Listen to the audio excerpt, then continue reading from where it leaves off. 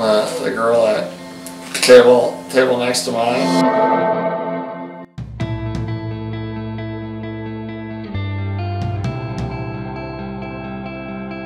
The doctor said you'll never be able to walk again, and I set out to prove him wrong. After about a year, I realized it was time where I could focus on seeking the healer and not just the healer. I was in massage school at the time of Ryan's accident, and so I heard about the accident via Facebook since we had gotten connected that way.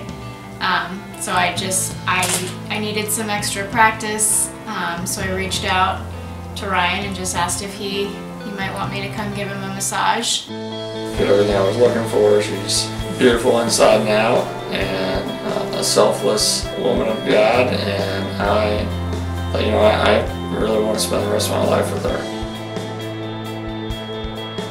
We'll be able to mark that day as our first day as husband and wife, and we believe that the best is yet to come.